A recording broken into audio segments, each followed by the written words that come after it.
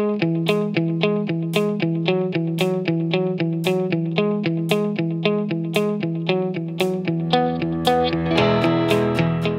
morning, everybody. Thank you so much for joining on to our webinar this morning. We are excited to have Lauren Lurkins on to talk a little bit about the crossroads between carbon and corn. We will have a question and answer period at the end. And so if you have any questions, feel free to send those in to the chat and we will moderate those. And if we don't get your question answered, we will go ahead and send you an email with some more information on that. So Lauren, if you wouldn't mind kicking it off for us today. Awesome. Thank you, Haley. And thanks everybody for joining us today. And we know it's a busy time of year with harvest. So we're using technology to reach you, and you can either watch this on your free time or while you're out and about in the fields. But as Haley said, my name is Lauren Lurkins. I have my own consulting firm these days, Lurkins Strategies LLC. But I want to tell you a little bit about my background, and then we'll get into the discussion here today. I have a background in environmental science and geology with focus from the St. Louis University. I then went to law school at SIU Carbondale and focused on environmental law. After I graduated there, I spent about 7 years at an environmental law firm in our state capital. At that time, I represented drinking water, wastewater utilities, some farmers, ag retail, as well as ethanol plants as they tried to get their air and water permits from state and federal environmental agencies. And then I was privileged to spend the last 10 years at the Illinois Farm Bureau working on environmental policy.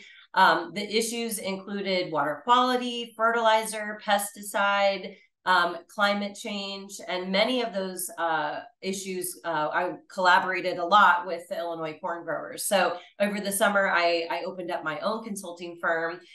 In my role now, I represent a variety of trade associations in that same environmental work, some academic support, and then also some sustainability advising for venture capital and investors. So a lot of exciting work. I am very excited to be working alongside Illinois corn growers to do a series of meetings with ethanol plants. These meetings are focused on farmer and landowner audiences. That way we can describe the policy drivers that are underway currently in our country that can transform the ethanol industry. We've done a couple of these in-person meetings, and then we will take a little pause through harvest and do a couple more as we get toward the end of 2023. I am happy to not only have Haley here with me today, but we also have Brad Stotler, who is the Director of Public Policy at Illinois Corn. Brad is on the line. Hi, Brad. And he'll also be joining us at the end for our question and answer, because it's very important that, he works hard every day for the Illinois corn growers on all of these issues in the policy space. And I think he's the best one to answer the questions that you all may have. So thanks, Brad, for joining us. Thanks, Lauren. So we're here to talk today about the importance of and the economic impact of reducing the carbon intensity score of corn, as well as new markets and demands for climate smart grain across our country. So let's go ahead and get started. This has been my joke in these meetings, but I was prepping these slides the other day at home, and I have a second grade son, and he said, the 80s, what are we talking about, Abe Lincoln? So no, we're not talking about Abe Lincoln. We do have to focus a little bit on our history in the Lurkins household, not talking about Abe Lincoln. And when we're talking about the 80s, there's a lot of, great things about the 80s. Brad and I were joking about this as we were prepping, that you have Hulk Hogan, you have muscle cars, you have mullets, which I can't believe are back in fashion. So a lot of great things about the 80s, but there's some things that are not so great about the 80s. And if you work for farmers like I have, or if you are a farmer tuning in, then you remember some different feelings about the 80s. And this is the beginning of our conversation today, is really a look back at the history of where we've been with regard to corn markets in our country. And so really what we're talking about is remembering back to 1986 when corn prices fell to nearly $1.50 per bushel. I know you all don't have to see this graph to be reminded of that, but it is something that's important as we think about these conversations here today. And what changed? What changed for the corn industry? Well, we believe that it's the ethanol industry, and you have a little bit of history here that talks about the history here, but the renewable fuel standard was created in 2005 and then updated again in 2007, and this created a boom in the ethanol market. So you can kind of see here that step up through the years on production capacity. These are numbers that are the million gallons per year. And you can also see that average capacity per plant just getting more increased over time. So not only do we have more and more ethanol plants all the time in the country, they have more production capacity, and they're also just more efficient at what they're doing. So the industry has really grown, not only just in the state of Illinois, but nationwide since the renewable fuel standard. And what did that do to our corn prices? Well, here's just a quick look. Obviously, that uptick is in the year 2012. We know what happened there. We had a historic drought. But when we look back at when the RFS started in 2005, we had corn prices at about $2. Then that RFS2 around 2007, we're up to $4.20. And when we look at the year 2022, we're at about $6.70. So that upward trend has really continued throughout the last several years. And what does it look like here in Illinois? A lot of you are tuning in from all over the state. So some of these names and locations may be more familiar to you than others. But this is a great map that really shows the footprint of the ethanol industry here in the state of Illinois. As we sit here today in 2023, we've got 13 different ethanol plants across the state. That's 1.8 billion gallons of ethanol produced here in the state of Illinois, using a demand of corn bushels totaling about 657 million bushels. So that means that nearly 1/3 of corn grown in our state is made into ethanol today. That's a pretty astounding number when you think about where we were before the RFS, before 2005. All right, so we kind of covered there the history of the ethanol industry, the corn prices from the 80s. We're now going to kind of pivot our conversation so that we can focus on something that is not exciting to talk about, but is very important when we talk about where we're headed into the future. And that is the several cumulative threats that we see on the ethanol market today. These are things that are going to look very familiar to you if you've been engaged in farm groups over the last couple years and months. And really, these are cumulative. And so let's go ahead and walk through them. First, we are talking about EPA. Obviously, the US EPA has the regulatory control over the RFS, but they also have other areas that touch the farm gate. And that would include some of their recent proposals on electric vehicles. Over the summer, we saw a proposed rule from the US EPA called the multi-pollutant rule. Several hundred pages of proposed rule language, but a very important component of the rule talked about the federal government requiring by the year 2032 that 67% of all new light-duty vehicles and trucks should be electric in our country. So that got the attention of many folks. We'll talk here in a little bit about calls to action, but that piece alone, the taking away sort of that consumer choice and that freedom to make choice on the marketplace is really problematic for the ethanol industry when you start to see the light duty vehicles and trucks move toward electric. And as you all know, when you talk about in the automotive industry, when they're thinking about requirements that would go live in the year 2032, they're not starting to make those cars in the year 2032 or 2031. They're really starting the R&D years ago, and also that production here as we sit here today. As we're recording this webinar, national news is covering, auto workers strikes because of this exact issue. So it's not just agriculture groups that have an issue with what they see here, but it is the federal government really quickly nudging the industry toward a very different look.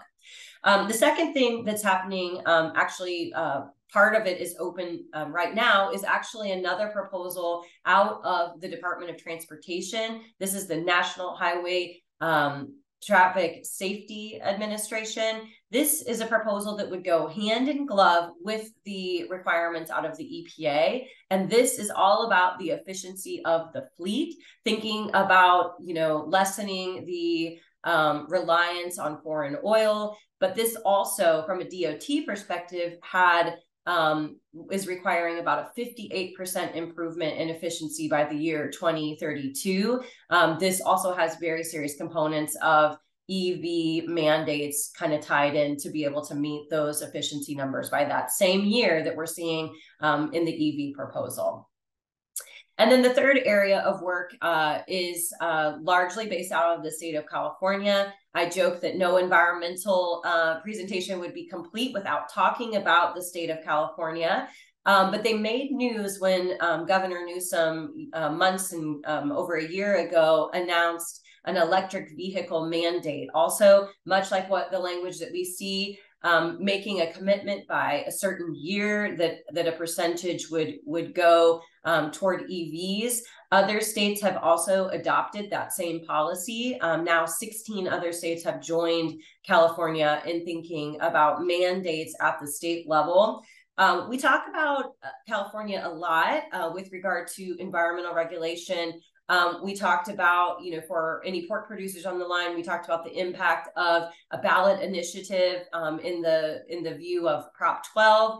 But when it comes to the automotive industry, California is the biggest market for the automotive industry here in our country. And so it cannot be ignored when you have that industry or that state being joined by several others. It does have a huge impact on what is available in the automotive industry as far as consumer choice. And then the final sort of threat that we're seeing here is really state low carbon fuel standards. Again, California sort of set the stage with their low carbon fuel standard, but we're seeing more of those happen, particularly along the West Coast of our country, Oregon, Washington. And when those states are setting their low carbon fuel standard, they are not necessarily thinking about Midwestern agriculture and corn markets. In doing so, they also have a very heavy bend toward the movement toward electric. So again, all of these are important and powerful as they stand alone. But when you see them all together and they're all coming really at the industry at the same time, they do have significant impact. So when we think about corn and ethanol demand, we are seeing the potential for a bit of destruction from that cumulative impact of the proposed regulations. Just the effective EV mandate alone, we're seeing about a 1 billion bushel demand destruction by the year 2033. As you know, those EV mandates were targeted toward 2032. And so this is something that is 9-10 years away if we let everything stand. And of course, there's a lot of opportunity for folks to get engaged, and we'll talk about that here in a minute. We also have the concern when we think about corn production today versus corn production in the 80s. You all know, if you are farmers in the state of Illinois, and you have been for a couple of decades, that you know that the way we grow corn today has much less impact on the environment, and we can be a lot more efficient and grow more corn with less land out of production. And so that means when we're thinking about comparing ourselves to the 80s, that we can have a bigger impact and potentially harmful impact on at the farm gate economics if this demand is destroyed at this point. And it's not just corn growers that are afraid and farmer groups that are afraid of what they're seeing here with the EV mandates. You also have economic professors and experts across the country actually weighing in on the larger impact here. There's a reference on this screen out of the great state of Nebraska. This is when the economic folks there were taking a special look at the EPA proposal. And again, these are proposals that come out for public notice and comment. And then everyone in the country has about 30, 45, maybe 60 days to be able to dig in. So you have the concept maybe that you think is coming out of the government. But when folks like this actually see the words on paper, then they really start to kind of crunch the numbers. And so the quote that sticks out of this July 5th piece of information is very important. And what it says here is, while the primary unintended consequence of more EV production and sales may be a dramatic decline in the value of farmland in the Midwest, such a decline in the price of corn would have profound implications for the financial viability of Midwestern farming operations and the nation's food supply. So obviously we're concerned about the price of corn. We're also, though, concerned about the value of farmland right here where we live and work, and really a bigger Midwestern footprint and our nation's food supply all being compromised because of, and in this case, just a simple focus on just that first of the four threats that we had talked about. So obviously groups like the Illinois corn growers are not just sitting by idly letting these proposals move forward. There's a lot of fight against these mandates, and they take the form in a couple different ways.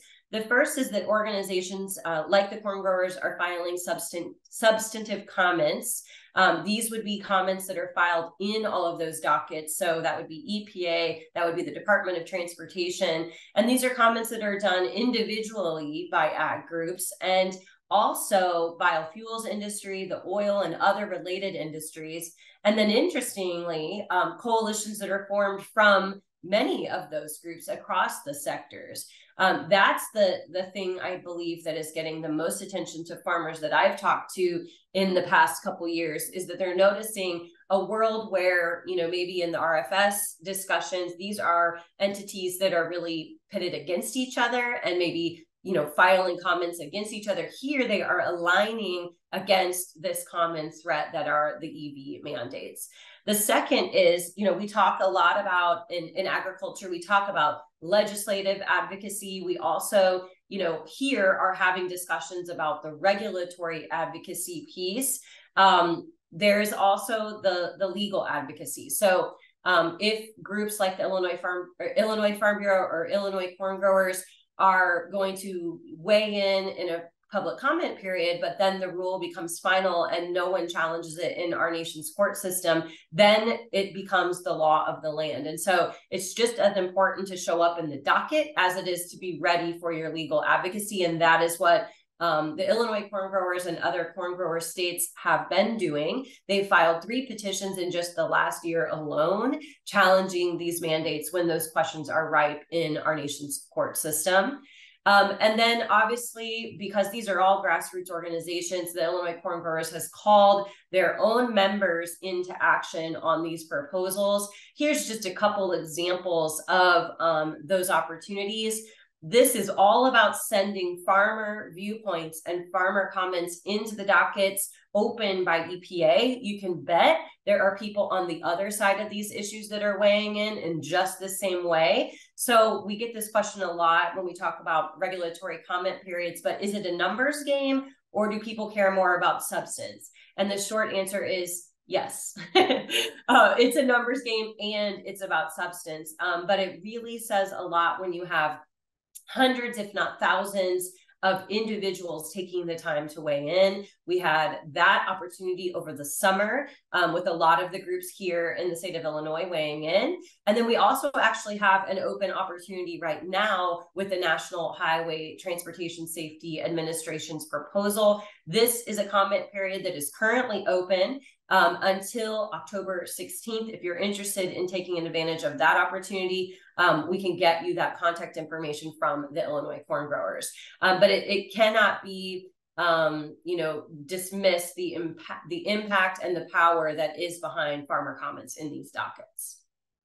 All right, so we've talked a little bit about the history. We've talked about the threats and what the Illinois Corn Growers is doing to combat those threats on their own in coalitions and using member voices to amplify that. Let's talk a little bit about the opportunities that exist for ethanol today and as we look into the future. One big discussion point is carbon capture and sequestration. And then we're also going to talk about some federal policies that are encouraging carbon reductions, not just within ethanol production, but truly across multiple sectors of our industries here in the country. But we'll obviously focus on corn and ethanol.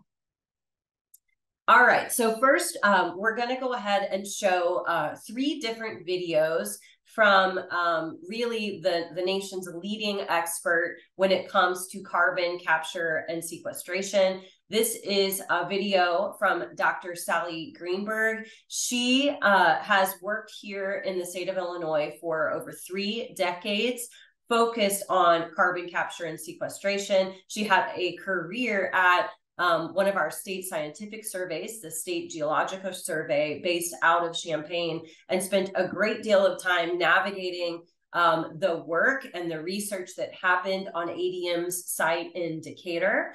So she has recently opened up her own business to be able to focus on this, but she is going to walk us through 3 different videos here. And the first is Sally talking to us a little bit about the process of carbon capture and sequestration. So we'll listen to Sally at this point. So carbon capture, utilization, and storage is a suite of technologies that have been brought together to achieve the objective of preventing additional carbon dioxide being emitted to the atmosphere. So I'll talk about it in parts. So let's talk about capture first. So capture can happen in 2 ways. There's what we call point source capture, which is something that might happen at an industrial facility, an ethanol plant, something like that, where you have a large volume of carbon dioxide that you can prevent from being emitted into the atmosphere. The second possibility is what is called direct air capture, or DAC, and that's essentially an engineered process where you are almost vacuuming carbon dioxide that's already in the atmosphere. You're removing it through an engineered process. Once you have carbon dioxide captured, you are going to store that carbon dioxide as pure carbon dioxide. So you need to compress, dehydrate, and if there is anything other than carbon dioxide in the stream, you need to separate that. Separation is done one of 2 ways, either chemically through sorbents or physically through membranes, and that is part of the design of the capture system. Carbon dioxide, when it, for example, in ethanol production, when it's produced, is at atmospheric pressure. And when you store it, you need it to be compressed to a liquid. In order to do that, you put it through a compression dehydration process where you remove the water and you essentially take it from atmospheric pressure to 1,000 PSI at the wellhead. And that gives that carbon dioxide liquid-like properties for storage. Once you have that carbon dioxide in that state, you're going to transport it either by truck, by pipeline, or by ship from the place where you've captured it to the storage location. And then at the storage location, and you can do 2 things once you're transporting.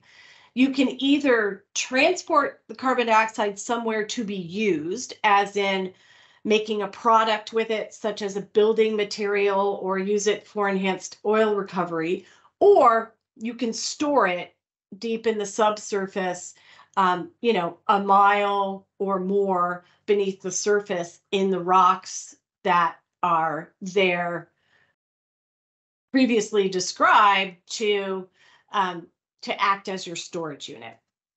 So it's important that the carbon dioxide be pure CO2, that it doesn't have any water in it, because you want to prevent any corrosion with the steel, and the system is engineered to be with chrome resistant steel and carbon dioxide resistant cement. So that's one of the ways that you protect the engineered system.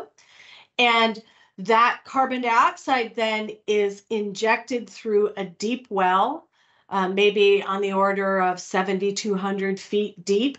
And then it is being injected through steel casing into the rock formation where it's stored. All right. We are now going to move on to a second video clip that we have. This is part, I will say, of a larger presentation that Dr. Greenberg has done for the Illinois corn growers. If you would like to get access to the full webinar, you can contact the Illinois corn growers. But we are just including some excerpts for purposes of today. But the next video will be Dr. Greenberg talking about the safety and the monitoring that occurs around the carbon sequestration and the well. A big part of the development of a carbon storage project or location is done through a process called site characterization. And that site characterization uses rock samples that have been drilled. It uses seismic reflections, which is essentially like taking a picture or a sonogram of the subsurface. It's designed to understand the rocks in a specific location and determine their suitability for carbon storage. All of the data that is gathered in the site characterization process, which is used in the permitting process, is also used in the project process for monitoring. So it's important to understand the environment before the storage of carbon dioxide, during the storage of carbon dioxide, and after a project site closes. So that's done at different depths.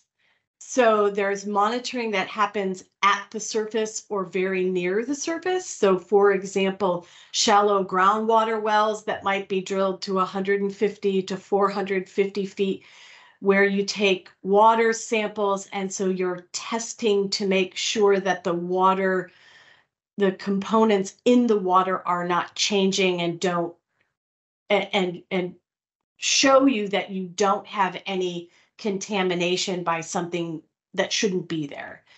There's also deep wells that monitor that directly measure where the carbon dioxide is in the subsurface.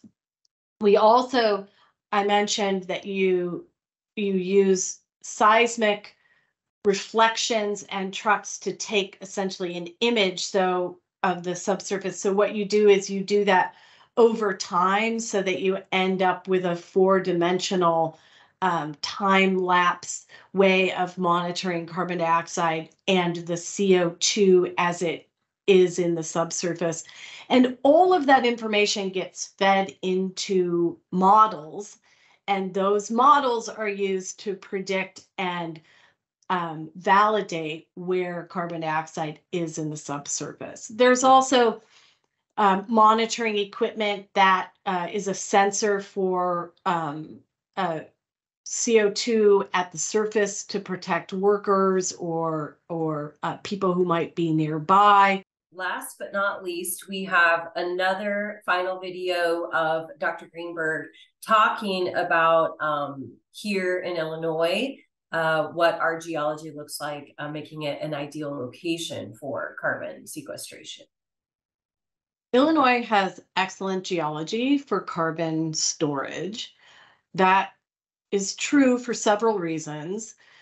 The states of Illinois, Indiana, and Kentucky are underlain by what we call the Illinois Basin, which is essentially a 60,000 square mile subsurface feature, like a dish that is filled with sedimentary rocks.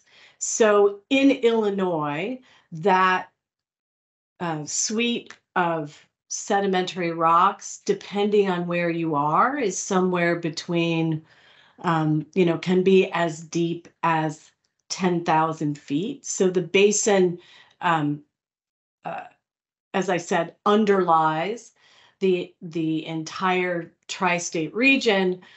What's another feature of that is unique for Illinois is the package of rocks, or the way that the rocks were deposited. So when you do carbon storage, you want two different rock types. One rock type which can hold the carbon dioxide that you're storing in it, and the other that acts like a seal or a barrier to prevent that, or to keep that carbon dioxide stored in the subsurface. So those two different rock types are typically sandstone, which, if you think about sand at the beach, sandstone is all those grains of sand cemented together. And the carbon dioxide, which gets stored during the process of carbon capture and storage, is stored in the spaces between the grains of sand, in conjunction with very, very salty water that is also in place in those pore spaces, P-O-R-E, pore spaces. The second type of rock is a shale, and that is a very dense, impermeable rock that CO2 cannot really move through. So one acts as a storage container, the other acts as a seal, if you will. In Illinois, those rocks are at the very base of that basin that we were talking about. And so the rocks have very few wells drilled through them because they don't have any oil or natural gas associated with them. So this particular set of rocks is deeper than the oil and gas that we have in Illinois. So that means there's fewer human penetrations into those rock formations, which just make them that much safer as a storage location. All right. Again, if you're interested in the full presentation from Dr. Greenberg, feel free to reach out to the Illinois corn growers and they can get you that additional information. At this point, we're going to continue on with our discussion and really talking about markets that are encouraging that technology, and that technology being carbon capture and sequestration. The first is a set of tax incentives that are in place and were included in the Inflation Reduction Act. So this was the act that was signed into law last year in August of 2022. The Inflation Reduction Act actually extended or modified already existing renewable energy tax credits and adopted several new ones as well. So we're going to go ahead and just step through a couple of these and then give you an indication in the next slide about the overarching goal of the Biden administration, particularly when it comes to sustainable aviation fuel, which is something that's being discussed quite a bit across the country right now, and obviously here in Illinois. So we'll cover a little bit about that as well. But just a little bit of background on these different provisions in the Inflation Reduction Act with regard to tax credits. The first that we will talk about here is Section 40B. That provides a tax credit for the sale and use of sustainable aviation fuel that achieves a life cycle greenhouse gas emission reduction of at least 50% as compared to petroleum-based jet fuel. So the 40B tax credit is available from the beginning of 2023 through the end of next year, the end of 2024. And it's a base credit of $1.25 per gallon. The next credit that we talk about here is actually Section 45Z. That will effectively replace 40B. So it would come into place right after. It provides a very similar tax credit for the domestic production of clean transportation fuel, including SAF. And it would apply to fuels that are produced after the end of 2024 and sold before the end of the year 2027. So same sort of, tax credit ranges. The only difference is that really that change in years. So you're really looking out to the end of 2027. And then it is important to note that when we talk about those tax credits, we also here in the state of Illinois have a state level tax credit for the production of SAF. That became effective this past summer on June 1st. And it is in place until January 1, 2033. There are some conditions in that tax at the state level, that tax credit, with regard to needing domestic biomass. So we're talking about the corn, the soybeans that are grown here in the state of Illinois.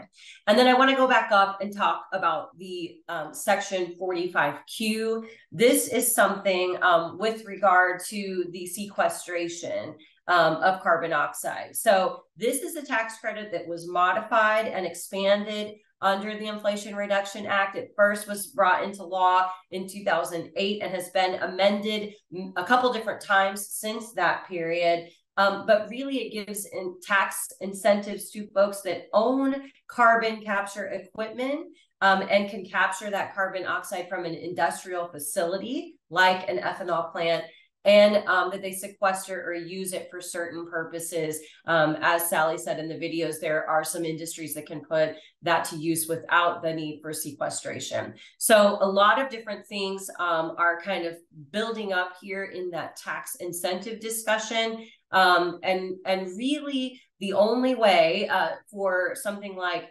corn-based ethanol to qualify is to hit that 50% or lower. And we'll talk about that here in a minute. But when you think about the customers of some ethanol in the future, including ethanol being made into sustainable aviation fuel, you've obviously got airlines as major customers of that new product.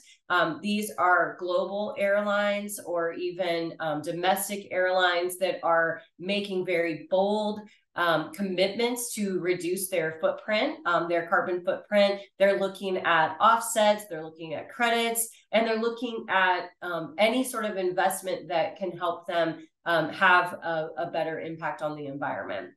You've also still got discussions within the auto manufacturers, chemical companies, and also consumer product companies. We had talked a bit before about how the tax credits are just one piece of what's happening across the Biden administration. When the Biden administration took office, they had several executive orders across many issues. One of them was climate change and trying to position the U.S. as a leader in that discussion. And so it's really a whole of government approach. Sometimes the aspects of government are not super aligned. But one thing that we're seeing here is a commitment with a big focus on this sustainable aviation fuel. Back in 2021, the Biden administration announced its goal of producing at least 3 billion gallons of SAF per year by the year 2030. They also have this SAF Grand Challenge that was created for SAF to meet 100% of the aviation fuel demand by 2050. So if we think about 100% of the aviation fuel demand by the year 2050, that's close to 35 billion gallons.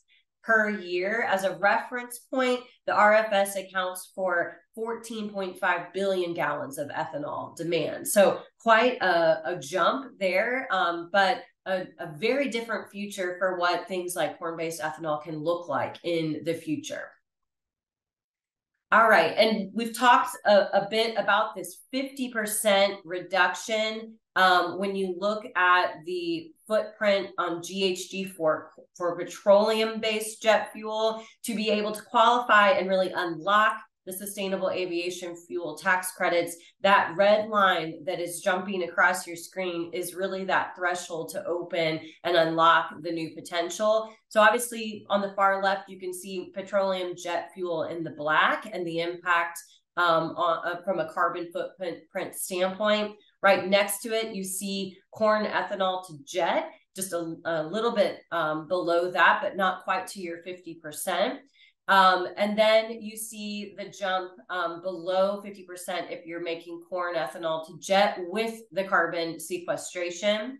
In agriculture and in the work that I've done over the last 10 years when I was with the Farm Bureau, and that a lot of work happens within the Illinois corn growers, lots of discussion on what we now call climate smart agriculture, but a focus, whether it's for water quality or carbon, all on the practices that are adopted at the farm gate: no-till, reduced-till, the 4 R's of nutrient management, and also cover crops. So we get a lot of questions on how do all of those practices fit in to this conversation that we're having on sustainable aviation fuel. And really the fourth column over shows you how they can really decrease the carbon footprint of corn ethanol.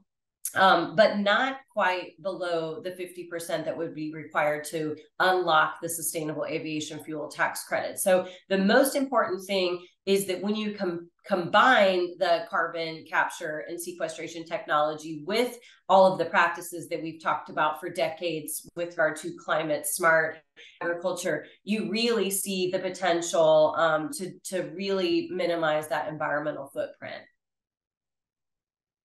And with that sort of going underneath the 50% line that we had on the last slide, what we see here is that you really unlock a lot of new markets with the use of the carbon capture and sequestration technology. A couple of them are listed here. One would be Brazil's low carbon fuel standard, and the tariffs today are keeping U.S. ethanol out of that country. With these changes, that entire market can be open.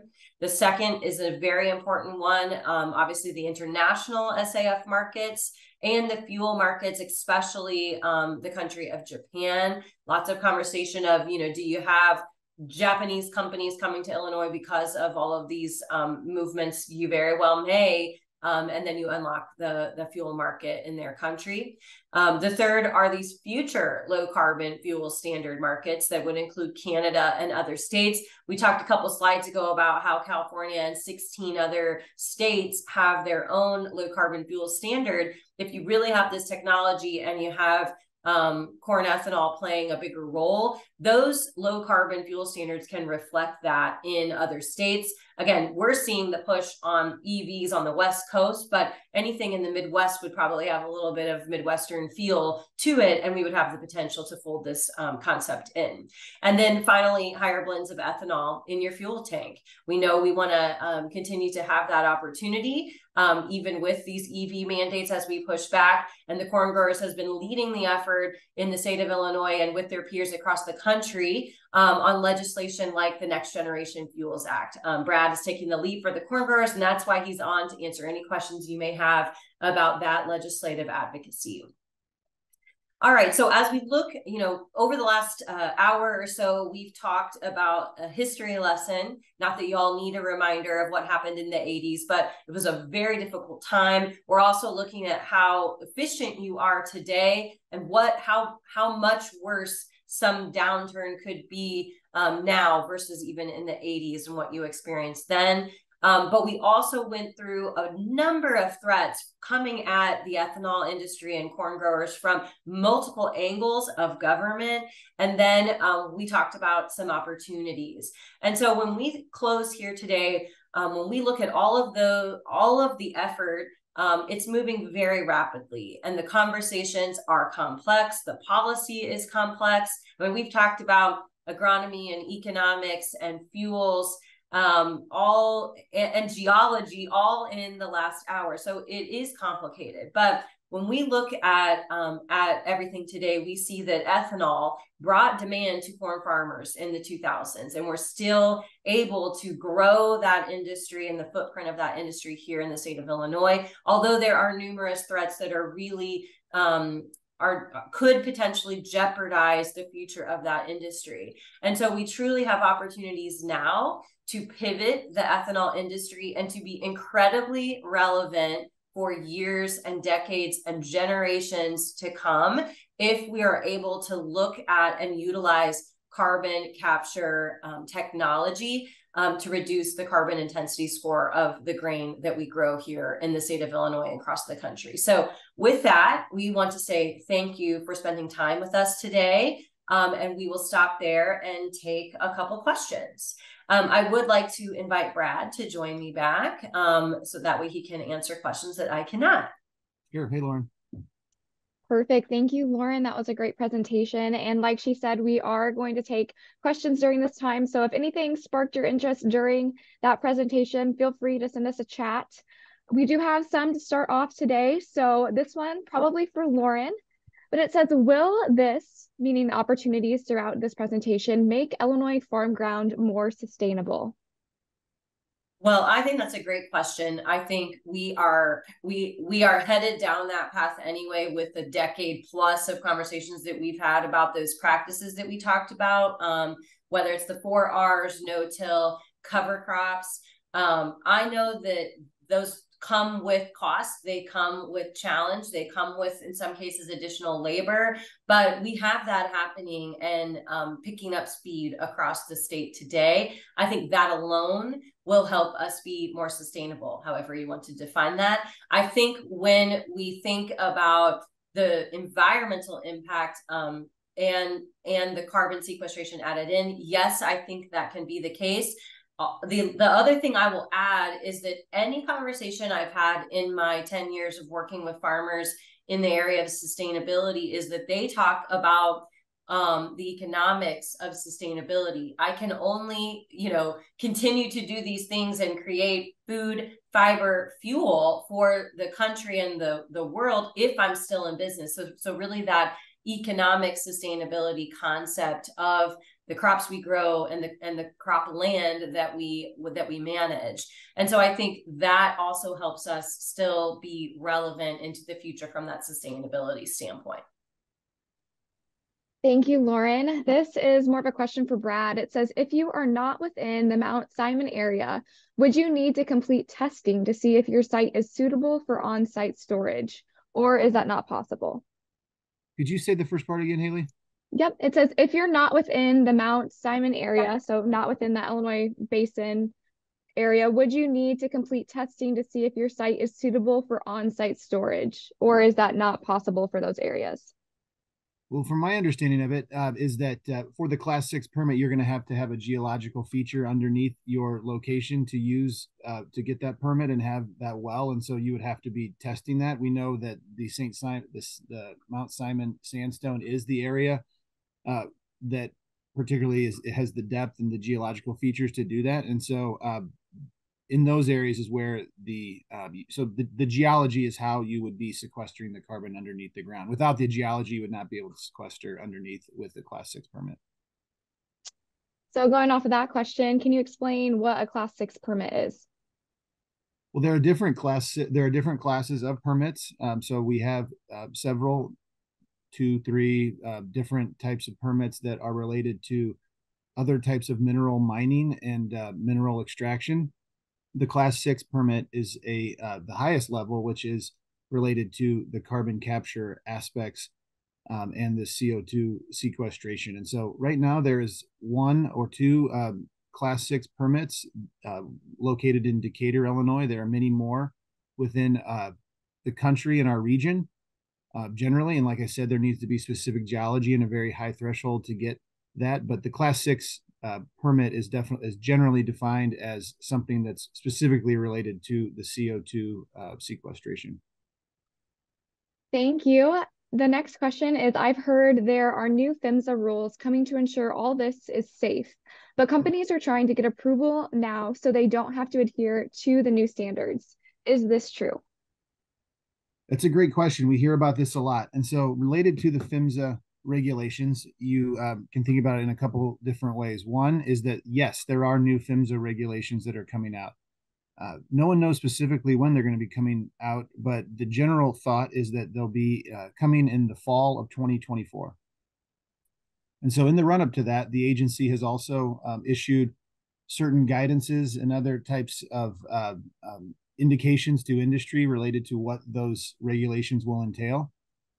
Also, there are grandfather clauses within the PHMSA regulations, making sure that all pipelines are up to the most current standards. And so, irregardless of how when these pipelines are built, they'll have to be under PHMSA regulation and meet all the PHMSA guideline criteria. And I think finally, when you think about the timeline, when we think about the ICC filings and other types of timing, we're looking at kind of construction, or if the company, we're not speaking for the companies, but they're talking about a timeline of 2025. And so I think that there is concern around that we want to make sure the pipelines are meeting all standards and would meet all standards. But the timeline is such where in mid 2024, the new regulations will come out. And I know the industry would tell you that they are definitely aware of what is coming down the pipe for the PHMSA, the new PHMSA regulations. Thanks, Brad. That was a great answer to a complicated question. So another question probably for you, Brad, so I'm going to keep bombarding you, but can you speak to the prospects of the GREET model being implemented versus the European model that's currently being used, and the implications that this could have on ethanol and SAF? That's a very good question. So just for the viewers, we're talking about SAF, sustainable aviation fuel, and how those lowering of carbon emissions are calculated. And so we in the industry, in the ethanol industry, as well as Illinois corn growers, believe that the GREET model is the gold standard for that. Right now, we're waiting on various government agencies to come out with guidance on what sort of life cycle modeling will take place as it relates to the tax provisions that were talked about earlier in the presentation. So the different 45Z and Q type of and 40B types of scenarios. And so we're waiting on Treasury to come out specifically on that. We as an industry are looking and advocating for the GREET model to be used. The ICAO model is a European model that's used, and we believe it is not as concise as the GREET model. And so we're hoping that Treasury Department makes the right decision. Thank you. Another question from our viewers here. Is there any debate of property rights associated with the capture once it is in the ground? Did you say that again? Yep. Is there any debate of property rights associated with the capture once it's in the ground? Absolutely. I think knowledge is power. And I always tell folks that they should be aware, if you're in the vicinity of an ethanol plant and that ethanol plant is looking to do carbon capture, then you as a farmer should realize that your pore space could be valuable to them, and there will be a cost that a monetary value for your pore space, and the landowner is the severability of that there's no severability, so there would be the landowner's rights to the pore space, and then you should be aware of that, and there is value. Definitely. Another question, if Illinois ethanol plants are able to sequester carbon, will that make them more competitive among plants that do not have access to the geology that Illinois has? I think the ethanol industry would tell you that nearly all ethanol plants are looking at this technology, whether it's located in the Mount Simon sandstone or a geologic area that can do this themselves, or they're looking at pipelines, which, as we all know, has created some controversy, and for good reason. People should be cognizant of property rights, et cetera, that are associated with that.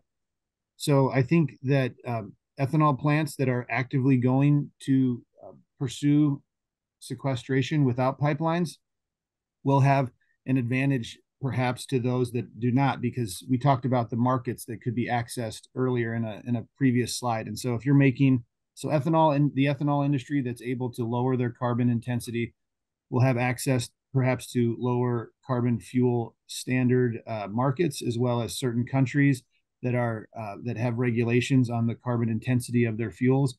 And then the feedstocks with lower carbon intensities can be made into other types of products, value-added products like SAF. So yes, ethanol plants that are pursuing carbon capture types of technologies will have access compared to others that are not creating those for carbon markets. Hey, Haley, Thanks. if I could add, Yeah, I add to that a please little bit do. too? Brad did an awesome job of explaining within the ethanol industry. And I think, it's important to also think about other industries, right? So this technology, carbon capture sequestration, is part of a dialogue across the country and across multiple other industries. Whether it's refining, cement production, power plants. So, I think, at least in my perspective, agriculture has a need to make sure that it remains relevant, particularly with regard to ethanol production. There will probably continue to be those discussions in other industries as well. So I think it's just important for the corn farmers on the line to think about competitiveness across multiple industries as well, and making sure that we're thinking about ag in the future as well. So I think Brad has said it before in some of our discussions of, tides and ships, and, the whole industry can benefit with this technology, but we also do need to think about the other industries out there as well that would want to be using this technology as well. Definitely. Thank you both for your input. That was great. And then one more question to round out our time here. It is, if the GREET model is utilized, will it still be necessary to utilize carbon capture and storage to capture that tax credit? I think Lauren could take this one, or I can kind of jump in. But generally, when you think about that slide related to 4Rs, other types of agricultural practices that lower carbon intensity of fuel and kind of meeting the lowering of the threshold. So any life cycle analysis would show. So the GREET model is the life cycle analysis that would show the reduction of that carbon intensity. And so we as an industry believe that is the gold standard to that.